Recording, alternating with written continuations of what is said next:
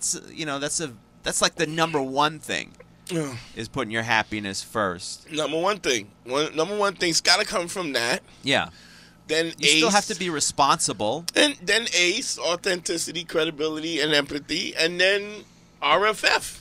What's RFF? Reasonable, fair, and firm. Yeah, there you go. So, in a situation, if your lady is making a request about something, or she has an emotion about something, is it reasonable for her to feel that way?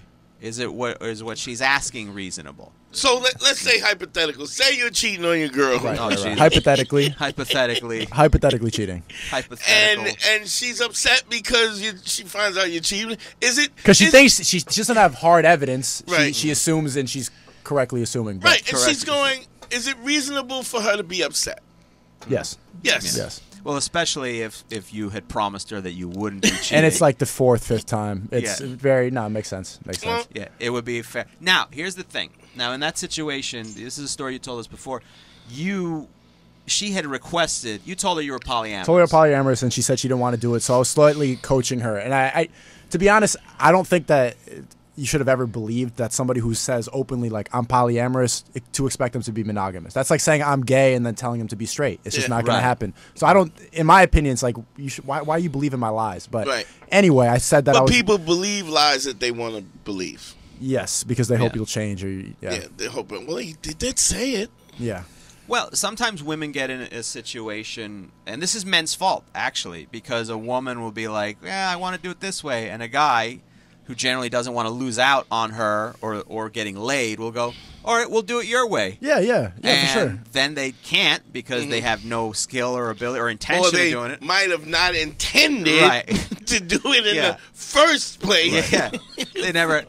Well, Sneako did hypothetically. All right, so Sneako, when you told her that, my point is guys will acquiesce. But here's the thing. Guys will do the same thing.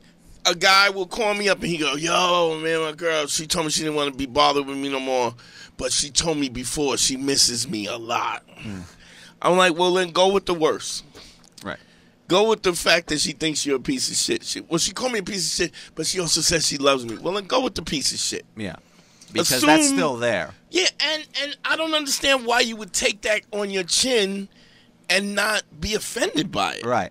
Why would you allow someone to say you're a piece of shit? Yeah, if you're calling me a liar or you're calling me a piece of shit, why are you fucking with me? Like, why are we even having a conversation? I said that in the big ass dramatic fight we had last night. I'm like, you think I'm an asshole? This was last night. Like I barely slept. It was whole night. The whole neighborhood heard it. Like screaming down the block, like hysterical crying, like. Okay, you screaming on both parts or one part? No, I'm relaxed. I'm chilling. Good, I'm like, good boy. I'm just trying to be. I just want to make sure, man. I just want to make sure. Thank you. Just level headed. Like, all right. Which I said ultimately, like, what do you want to? Do you want to break up? Yes or no? Just like the most blatant thing. She's screaming, crying. I hate that. She said she was gonna leave and she didn't. Like I walked away. I was gonna walk her back to the train. I just walked back to my apartment. She came back screaming. I'm like, all right, we just had the breakup fight. We did. The whole neighborhood can hear it. Like, do you want to break up? Yes or no? I feel like I just want to continue. No. Yes or no? Yeah, we had that. Yes that or was the no. perfect. We just had that. Just had that. I was prepared. I was already coached. I was ready. I had the right I knew the moves. He went right back to his basic training. Explain the talk that we had. So Dante told me that you just got to be straight up. Like these are the terms that I need. I'm polyamorous. It's what makes me happy. I don't really think he's polyamorous. He's 22. He just wants to. I think everybody's polyamorous. At 22. You don't think everybody's polyamorous, like at their core? There's a degree, yeah. I think you want to. Well, first of all, men want to sleep with as many women as possible, and part of that is the genetic. It's an evolutionary feeling. Yeah, I think. But I mean, but polyamorous is to say that you want you want a full relationship with multiple people, and that might not be. Polyamorous. That's is a specific definition. Yeah. So, but just because you want to smash other joint, you know what I mean? Like that's the thing. She thinks that it's okay if it's just sex with another girl. Sure. But it's never just sex with them. You need to talk to them. You need to. Her roommate's there. You should be like, yo, I got a girl, but you want to just have sex with me? And she goes, yeah, I'm into No, that never happens. Actually, it does. It does. Really? On occasion. Yeah. You'd be surprised. I haven't pulled that off. If you're straight enough to, if you have the balls to, you'd be surprised what you can get if you're willing to ask. Really? And if you're willing to fail. Yeah. Because Yeah. asking and failing is part of that is just going like, hey, can I have that for free? No. Like it's the same thing. It's like, Okay. all right, no, nothing lost, nothing gained, whatever. Nothing ventured, nothing gained, right? So Yeah. you ask, and the worst thing they can go is no. It's just how much you're willing to put yourself out there. Now, what happens is if you get enough numbers, if you gain enough experience, it becomes less scary to ask those requests. Because you have options. Because you have options. So I've been in situations where I've met girls either online or in person, and I let them know, like, listen, just so you know, I'm seeing a couple different women. I'm very happy with that. I like my life the way it is. They all know about it. If you're down for that, great. If you're not, no worries. And for me, it's gone like 50-50. Like the girls who I was into or were into me, some of them. Wouldn't said you rather yeah. coach them into doing No. what you want? No, you don't Train want to them? do that. No, You don't no, wanna Because do my girl now, like, she was completely not okay with that at all when I first met her. That was like so far yeah, but out of you her. didn't coach her. You tricked her. wore her down. That's That's a term.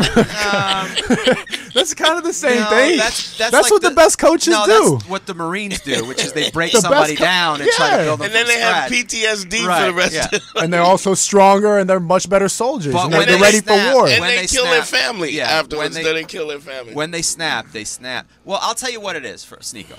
So for me is I don't want somebody who don't want to be here. You know what I mean? I don't want somebody who that takes a lot of effort, and it's not impossible, but the workload, the mentality is you got to redo the entire mentality, and that doesn't happen overnight, and it's more difficult. And also, sometimes you don't want to trick somebody into something, and even if you're being honest, if they're reluctant and they feel like they have to, they feel like they're being tricked eventually. No, but there's no way she feels like she has to. It's Of course she does. really why? What? Because she's decided that what she has to lose, what she will lose with not being with you, is not negotiable. So she's like, I want to hold on to this. And if I have to let him do that, then I guess I have to let him do that. But I get to keep what I want to keep. Right. But is it really worth it? And so, but if she perceives you as somebody who's higher value, then they'll compromise it. But I will say this: given an opportunity where you're exercising that, a woman will a lot of times will go, "Oh, like I don't have to fuck him when I don't want to fuck him. Like somebody else can. You know what I mean? There are good parts to it and there are bad parts to it. To the same token, one of my boys, I mean, shout out to fucking Cinnabon, one of the fans, he had a roster.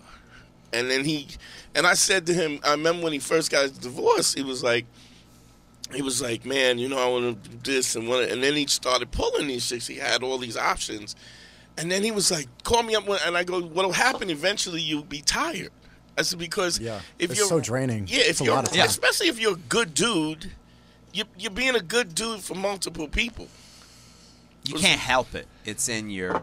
So part of the righteousness of the fact of your truth and your credibility and your empathy makes you a better dude, which means you don't take somebody on and then don't treat them right. Even if they're not accustomed to being treated right, you still treat them right.